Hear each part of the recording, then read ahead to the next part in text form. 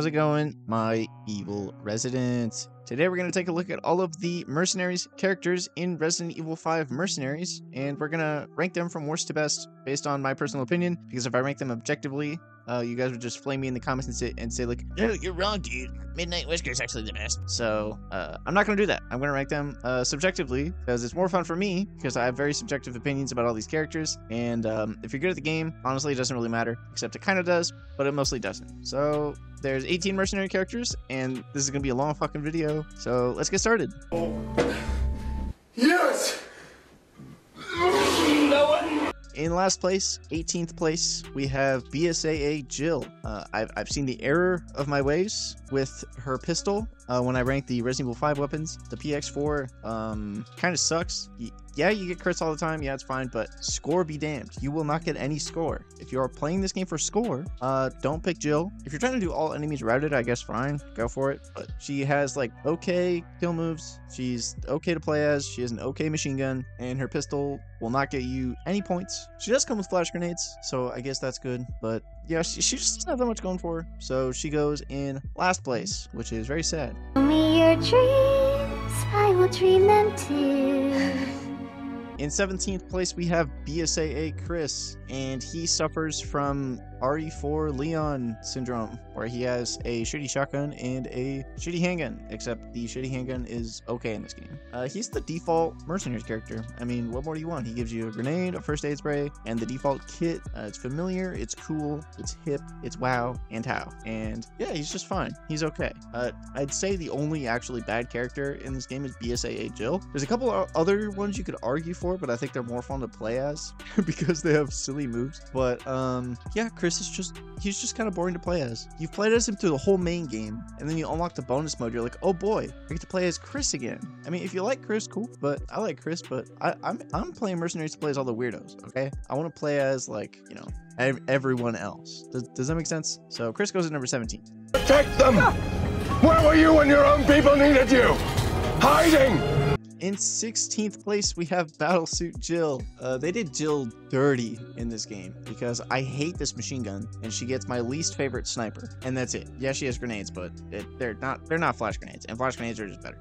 That's pretty much all I got to say. Yeah, she's dripped out. She's in her iconic battlesuit outfit. First person to bring up that her battlesuit is unzipped in the comments, I am banning you from my comment section. But yeah, she has kind of attack moves like default Cheel, and she has boring weapons. The weapons are better than regular BSAA Cheel, but they're just boring, and I personally don't like them very much. So she goes here in 16th place, which is very sad because Cheel is out of the list. I will not be talking about Cheel anymore in this video, and that's sad, but that's the way it is. Sometimes I wonder what the old me say. If what? If he can see.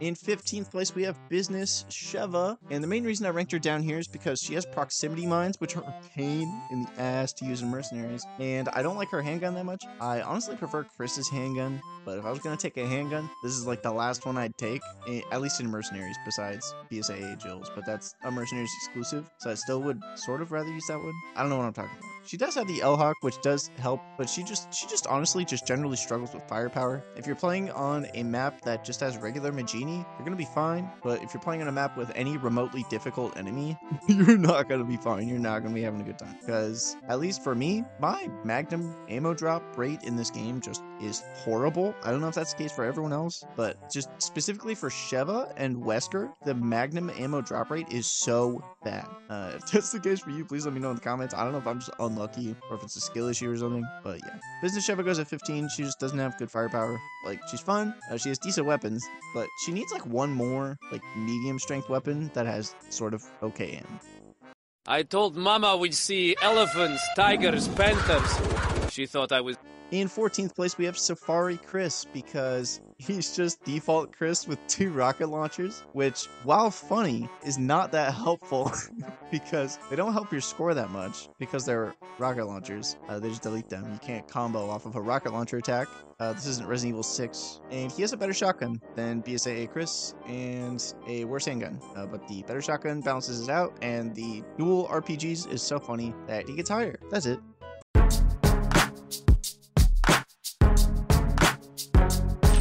In 13th place, we have Club and Sheva. I just told my brother that this character was OP, but then I looked at it again and she's actually not OP. I was actually stupid. The Jailbreaker is okay for crowd control, but she also has an assault rifle, which does the same exact thing. And she has the slow bolt action, which is good, but you're not going to be setting up too many combos with it. You're not going to be setting up too many hits. It's either going to kill him, and it's not great for stunning because it's slow. And then she has 2 weapons that do the same thing. So she just has a redundant slot and no healing items, no grenades or anything like that, which kind of sucks. She should actually probably be a little lower, but I'm already recording the video, so I'm not going to change it. Choose when it happens. In 12th place, we have BSAA Sheva. She is basically an amalgamation of Battlesuit Jill and Club and Sheva, but better because she has the Dragunov, which is my favorite sniper. She has a good machine gun, and she has my favorite pistol. So, I mean, she's got it all, but she doesn't have like the best stuff. You know, she doesn't have the best machine gun. I guess that's the only best thing she doesn't have. She also doesn't come with grenades. And then I'm just not a big fan of Sheva's kill moves because they take a long time and they're not super cool. And I've seen most of them in the main game a million freaking times, so I'm not super excited to be landing any like special epic moves with Sheva like I would say with like Barry Burton. So yeah, BSAA Sheva gets number 12 basically because she's kind of just very like generic character, but she just has better weapons, if that makes sense. That's bait.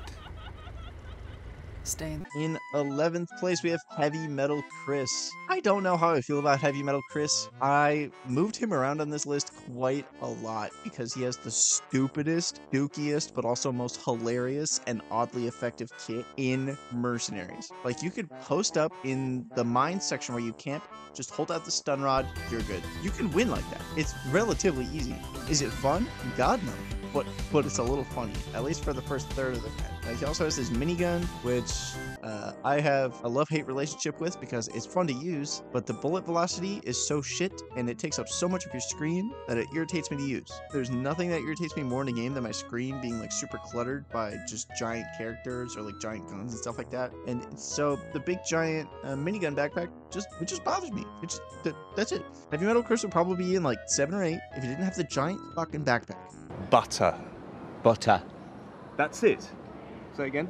Butter. Cracking the top 10, we have the main man himself, Chris's blood-tasting ass, Barry Burton. He has his unique handgun, which is a reliable 2-shot kill, but also is great for setting up combos because it pretty much always stuns. He has a solid Magnum for good heavy guy damage, and he has the best sniper in the game. His only downside is he doesn't come with healing items, but he comes with pretty good weapons, so that's kind of offset by that, but also he still doesn't come with healing items, so I can't put him much higher. They also had a missed opportunity to give Barry Burton, the guy whose whole personality is that he has a Magnum, they didn't give him the biggest Magnum. They gave him the smallest Magnum. Why? Capcom, what are you doing? Squimberry juice. I was so hungry. I didn't mean to. In 9th place, we have Fairy Tale Sheva. They gave Fairy Tale Sheva the giant Barry Burton Magnum. Why? Just swap them. Just swap the Magnums. I already talked about Barry. Time to talk about Sheva. She has the OK shotgun, and she has the best assault rifle, and she also comes with golden eggs, which is kind of OP, and it's really fun. I really like playing as Sheva, but I can't rank her higher because I feel naked in this game if I don't have a pistol. Like, it just feels like some of my bones are missing or something like that. Like, I'm walking around without, like, my femurs, you know? So, yeah, Sheva goes at number 9 because she's effective, but much like the opening to Wolfenstein: The New Colossus, it's fun, but I feel like I don't have legs, so she goes here. Can we just relax and turn on the radio? Would you like M or Finn? In 8th place, we have Mr. Mosby from Sweet Life of Zack and Cody. He just has a solid kit. He's my favorite pistol. He has my favorite shotgun, an RPG, and grenades. That's solid. He also has the best fucking melee moves in the entire game because he basically just has all of Leon's. He's really good. If I was ranking these objectively, he'd probably be in like top 3 or 4. He's really good, but I think some of the other characters are more fun to play. Up in here, this like top 8 or so, it gets really close, and I'm gonna be repeating myself a little bit because all of these characters are really fun to play as. But yeah, Josh is just really fun because he has a unique moveset and he has a good loadout. Not like the most unique loadout in the world, but it's pretty dang solid if you ask me. I've been in the hills fucking dude. I've been in the hills, fucking dude. I've been in the hills. In 7th place, we have Midnight Wesker with his kit basically staying the same as much as it could stay the same from Resident Evil 4. And I mean, it was good there. It's good here. And he has his extra cool running moves that, if you don't know, you can chain a few times. It took me an embarrassing amount of years to figure out that you could do that. And I'm not going to tell you how. You have to go figure that out like I did. Good luck. He also gets the big Barry Burton Magnum that Barry Burton did not get. Yes, I'm still mad about this.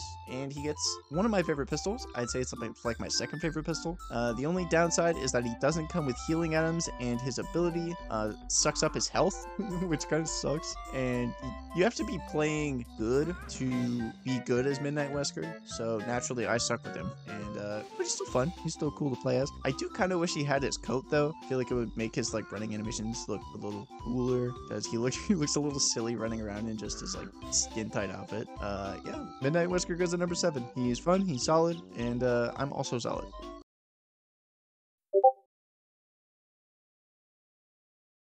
In 6th place, we have Stars Chris. And honestly, I'm the only grenade launcher fan, so naturally any character with a grenade launcher is going towards the top, and he has a grenade launcher, so here he is. He doesn't have a pistol, so again, I feel like I'm trying to walk without legs, but it's, I have a grenade launcher, so that's okay. That's fine. I don't need legs. I have a grenade launcher. That's it. He also comes with the best assault rifle again, and he comes with the dinky small magnum instead of the epic large shiny magnum, which is fine. Yeah, he just has a solid kit. I wish he came with either a healing item or a handgun. Both would make him a little OP, but who cares? The fucking place! I fucking hate it! It's full of dickheads! I fucking hate it!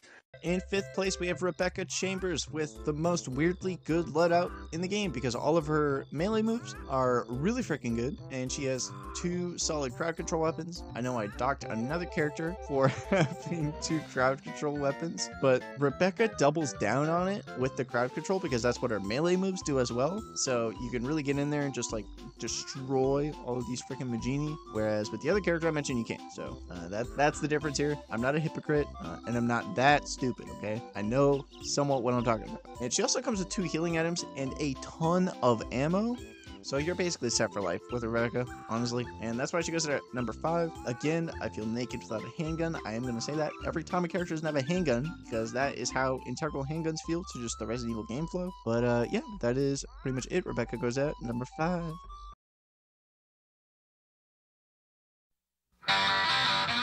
In 4th place, we have Stars Wesker. I'm like 99% sure he's the best character in the game, but I just think the other 3 characters above him are more fun. I mean, he has a really solid pistol. He is my favorite Magnum, and he is the best shotgun in the game, the most OP shotgun in pretty much any Resident Evil game. So, and then he has his extra attack moves. So he's just incredible. He's really good, and that makes him really fun to play as because, you know, fun. Yeah, I don't have much more to say about him. He's fun. He's cool. And that's it. That's pretty much it.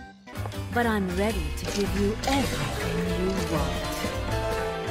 In 3rd place, we have Excella, who has the epic 3-burst handgun, a machine gun that you're not really going to use, to be honest, because she has the 3-burst handgun, and a grenade launcher. She also has some hilarious kill moves, and if you say that you want any of these kill moves performed on you in the comments, I'm banning you from my comment section. Yeah, she's just a ton of fun to play as. Any character with a grenade launcher is fun to play as, and she has a handgun. That's the dream loadout right there. If I have a handgun, a grenade launcher, I'm honestly set for life. Yes, I prefer Claire in Resident Evil 2 Remake. Didn't know it was that obvious, but if you're gonna profile me, go ahead, I guess. You got the decision. Man, I won, but I didn't beat him!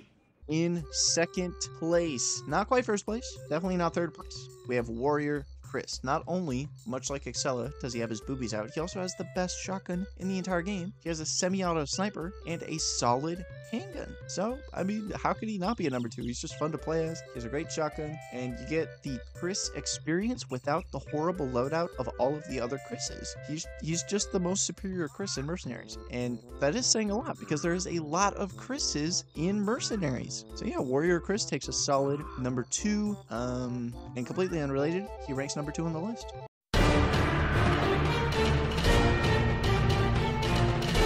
In 1st place, by a wide margin, you have Tribal Sheva, because not only does she come with a grenade launcher, she comes with extra flash grenades, so she can flash you at any time, not like that, and she has a bow and arrow. Bow and arrow is so fun to use. If you're on PC, It's even easier to use because you have the aimbot reticle, you lucky pieces of shit. And like I said, she has a grenade launcher and it's loaded with nitrogen rounds. If you didn't know, nitrogen rounds are OP because they freeze almost any enemy and you can combo them into oblivion. What is the main point of Mercenaries? Comboing people. Wow, it's perfect. And she also comes with incendiary grenades and first aid spray. You're set. You're set for life. The fact that her melee moves are just kind of mid don't even matter because you can just freeze people and it will insta kill them anyway. You could poke them with a pencil and they would still die. So, I mean, I think Sheva takes the #1 spot from starting with nitrogen rounds alone. Gets the top spot. She also has flash grenades, also has the epic bow and arrow that is insanely fun to use. So she's just a ton of fun to use, and I've said ton of fun to use too many times in the first place spot, which I think means that I'm done talking about this. Yeah, I hope you liked the video. If you didn't like it, feel free to let me know in the comments and drop a dislike. If you liked the video, drop a like or else. Feel free to comment your list in the comments, or if you just want to leave like a 3-paragraph MLA format essay in the comments about a specific character that you really like some of you do, go for it. I love reading those. I may not always reply because my eyes kind of glaze over at too many words, but I do appreciate them nonetheless, and I do attempt to read them. We also have channel memberships up on the channel if you would like to throw money at me. No pressure, of course, but all the money I get from this channel just goes directly back to the channel to help buy supplies, games, and stuff like that. So yeah, I greatly appreciate it. And yeah, that's going to do it for this video. Stay evil, my residents.